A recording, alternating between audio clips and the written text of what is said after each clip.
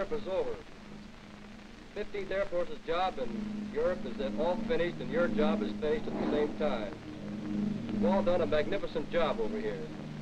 You've heard rumors you're going to the CBI, back to the States, to Austria, to Germany, and some of you heard that you're going to stay here in Italy. Well, I can tell you today what is going to happen to us. We're going back to the States.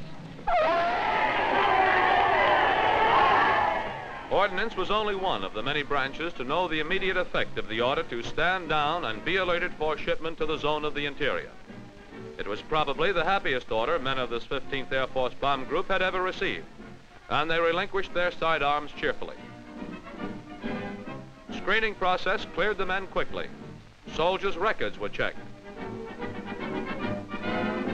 So was their physical condition. A lot of ills were cured magically when this line formed.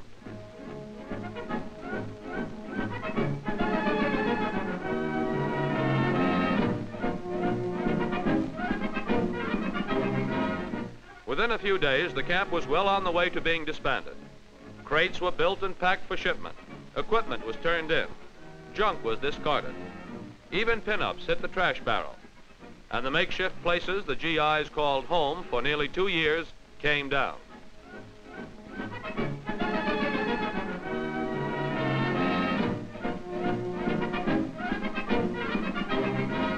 One week after the glad word was received, a truck convoy loaded with everyone and everything was on its way from Foggia over the mountains to Naples, the last staging area.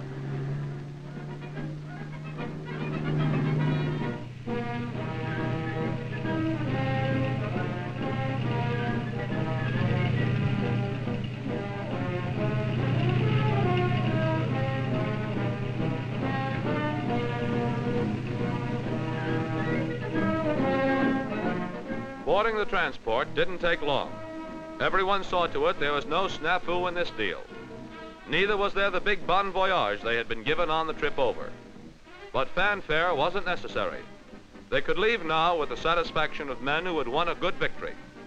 Their job in this theater was done. Some would go back to civilian life. Some would go on to take their experience and skill to the Pacific and hasten the defeat of Japan. But now, no matter what their later course might be, they were all going home.